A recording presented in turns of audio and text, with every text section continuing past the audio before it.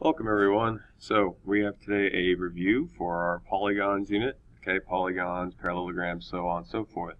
So let's get cracking on it. Decide whether the figure is a polygon, right, yes or no, and explain why it is or is not. So the first one here, this is going to be a yes. All straight sides. Okay, and no, it's close. It is close. All right. Taking a look at part B. Now this is a weird one we haven't really encountered before. This is actually a no. If I had just this, I'd be okay. If I had just that, I'd be okay. But the fact that it's going around like this is no, because it's actually two shapes in one, and it overlaps. Okay, like so it doesn't follow our definition of polygon. Finally, over here, this is going to be a yes, and if it is yes, pretty much you're just given the same reason all the time. All sides straight, or all straight sides, and it's closed. Okay. Determine whether the polygon is convex or concave. Write it and then explain why it is one or the other. Hint, draw a picture to explain. Guys, your explanation is just this. Extend your lines out. Do any go in? No, this is convex. Okay. Meanwhile, over here, if I extend my lines out, see how right here and here it's going inward? That's concave. So that's all I want for your explanation. It's as simple as that. Draw an example of the following polygons with the correct number of sides. I don't expect you guys to be artists, but I want you to try your best with this. One heptagon is 7. So 1, 2, 3, 4, 5, 6, 7. Okay. 1, 2, 3, 4, 5, 6, 7. And again, like I'm not an artist either, but just a shape that has 7 sides. If you do little 7 tick marks, you're in good shape. Pentagon is 5. That one's pretty good. Okay. Nonagon's 9. Bear with me here. 1, 2, 3, 4, 5, 6, 7, 8, 9. So 1, 2, 3, 4, 5, 6, 7, 8, 9. Just do the very, very best you can, okay? And a rectangle, which is very specific, but okay, 4-sided shape. You get the idea. All right angles. Cool. So nonagon is 9. This is 4. Alrighty. Here we go. Getting to the good stuff. Use the theorems to find the value of each variable in the parallelogram. You must show all work to receive full credit. Guys, what do you know about angles back that are side by side inside a parallelogram? They have to be supplementary, which means you add them together, set them equal to 180. So 3x plus 120 equals 180. Subtract. 3x equals 60. I can divide. X equals 20. If I plug this back in, I get 3 times 20, which is 60, which gives me 60 plus 120 is 180. All's well. Part B, I have 2 variables. Okay, things across from each other are congruent, so I can say 2m equals 70. Divide by 2, divide by 2, m equals 35. But then I want to find n. Well, n is right across from 70. They're right next to each other. They're consecutive. So n plus 70 equals 180.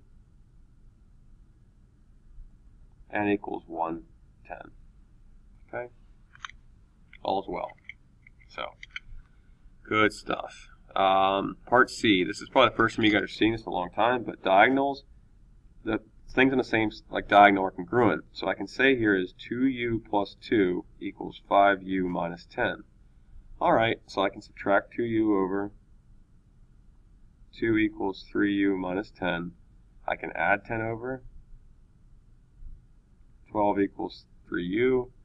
I can divide by 3. U equals 4. Sorry about using my 4s, are very similar. Now here's the tricky one. The v over 3. It's v divided by 3 equals 6.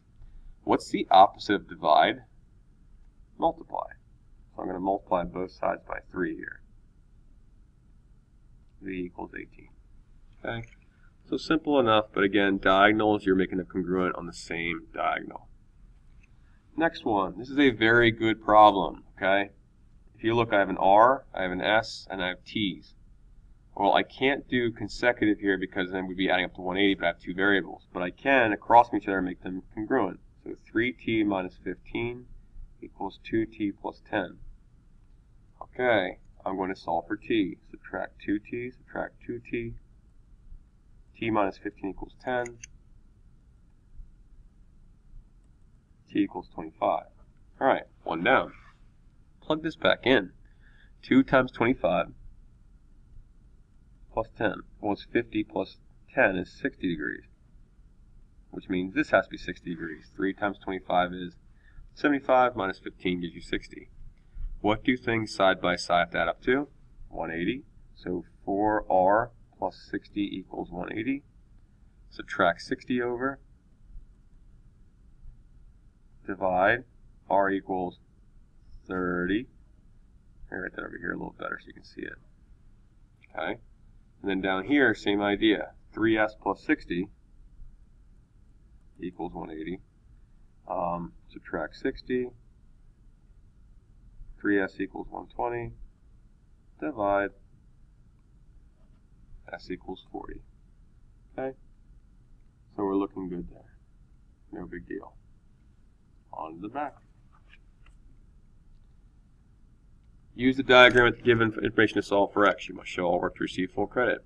Oh, it's a four-sided shape. What do the four angles of a quadrilateral add up to? 360. So 4x plus 10 plus 108 plus 67 plus 3x equals 360. Okay?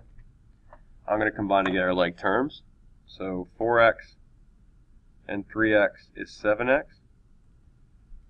10. Ooh, sorry, this is really hard to see. Oh no, can't really see it. Let's do it off to the side then. 10 plus 108 plus 67 equals 185. Subtract 185 over. We get 175. Okay, divide by 7. X equals 25. Start to get used to working with bigger numbers like this. You guys are going to Algebra 2 very, very soon. So you're going to be working with equations that are higher order. Okay? Just be aware of that. Part B, same idea. I got 82 plus 25x minus 2 plus 20x minus 1 plus 25x plus 1 equals 360. Plus 1 minus 1 cancels out. Let's see here. 25x plus 25x plus 20x is 70x. And then 82 minus 8 is 80. A little bit of mental math. Subtract 80 over. 70x equals 280. If I divide by 70, x equals 4. Okay, and you can plug it back in if you would like to see if you're good. Alright, which figure below is not a convex? Okay, not convex means it needs to be concave. So out of these four answers, which ones are concave? Well, you can go through all of them, check them out if you'd like. You probably noticed that I skipped part A. That's because part A is actually your convex one. It's going inward. Okay, which I think the same one is on the front. Sometimes you can use that to your advantage on a test or a quiz. Which figure below is not a regular? It's been a while since we've done a regular. Regular means all sides and angles the same. Okay. So out of all these, which one is not regular? Well, there's actually one that's not even a polygon. Part D is curved. It's not even a polygon. It doesn't work. Okay? Simple as can be. 8a. Use theorems to find the value of variable that makes the polygon parallelogram. Angles next to each other have to add up to 180. So x plus 10 plus x minus 10 equals 180. X and x is 2x. 10 minus 10 is 0. Divide by 2. X equals 90. We're good. Okay. Over here, we could do 3x equals 6. And I can do x plus 2 equals y minus 1. Always do the easy one first. I'm going to solve for this one. Divide by 3, divide by 3. X equals 2. Now I can plug this back in over here. 2 plus 2 equals y minus 1. Okay, I can add 1 over. Good. Alright. This last part, find the sum of the interior angles of the following n-sided polygons. Here's your equation. N minus 2 times 180. I'm giving you the n. All I want you guys to do is plug this in to your calculator. Okay? Which, don't go anywhere. I'm running across the room. I want to show you this in the calculator. I want to get one that works. So, parentheses, 10 minus 2 times 180. It's 1440. That means that for a 10-sided polygon, or a decagon, all angles add up to 1440, 1,440 degrees. Okay, remember that pattern we talked about in class, plus 180, plus 180, plus 180? Now where does this really come in handy? I'll look at part B. N equals 27. So I can plug in 27 for n times 180. Okay, back to here.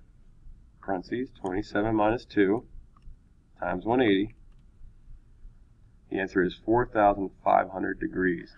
Okay, so for a 27-gon, all interior angles need to add up to 4,500. Okay?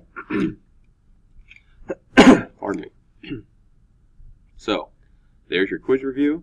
Okay? We will have some additional practice the next day.